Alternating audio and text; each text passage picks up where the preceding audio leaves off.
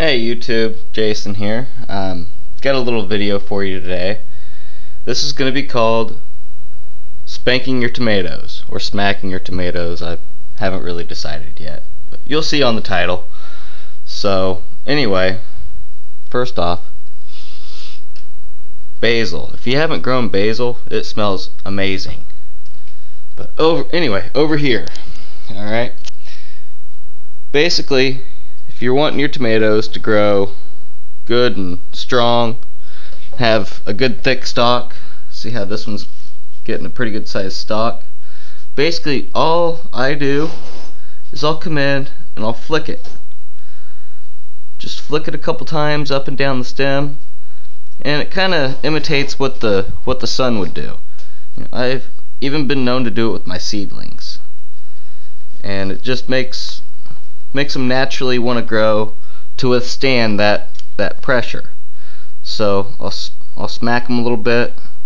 This one here, it's kind of growing a little leggy, so it could use it.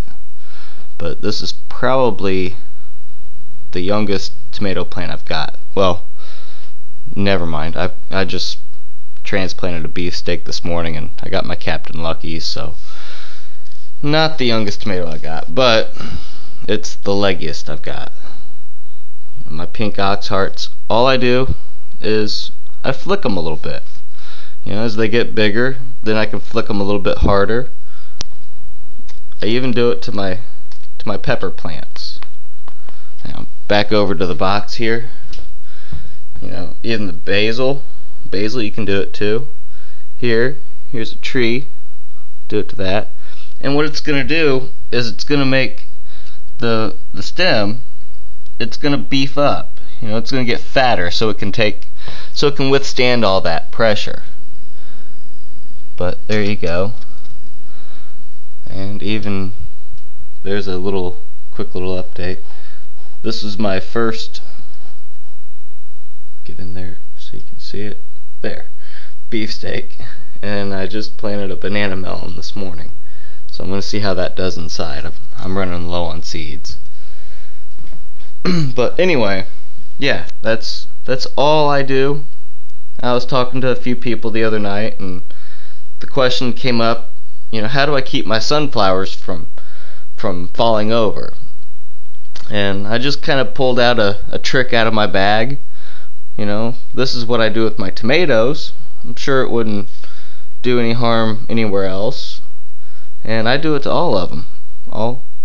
I don't really flick them every day, but if they're kind of drooping over, that's a good sign that you might want to try doing it a little more often. So just a little idea, something you can do.